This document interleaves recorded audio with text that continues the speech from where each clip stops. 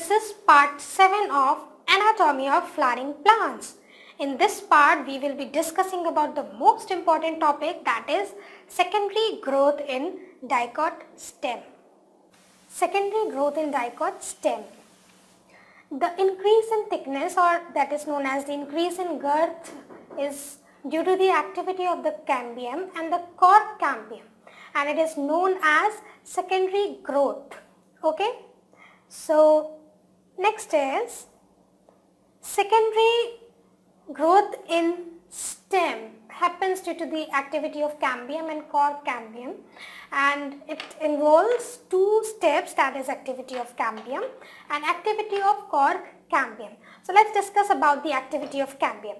The vascular cambium in between xylem and phloem is called the intravesicular or vesicular cambium, which is primary in origin, and the time of secondary growth, what happens? Parenchymatous cells of medullary ray between the vascular bundles become meristematic and form strip of cambium called as intravesicular cambium, which is secondary in origin.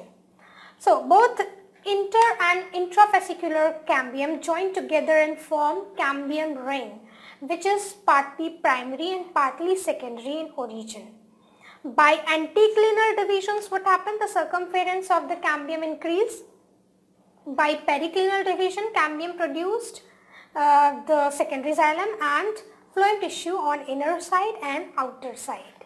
So the amount of secondary xylem that is produced due to the activity of cambial ring is 8 to 10 times greater than secondary phloem.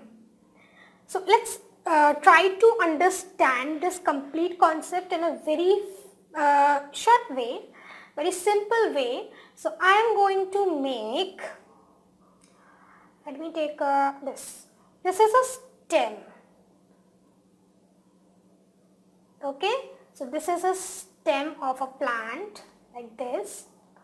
It's having roots. Okay, this is the stem.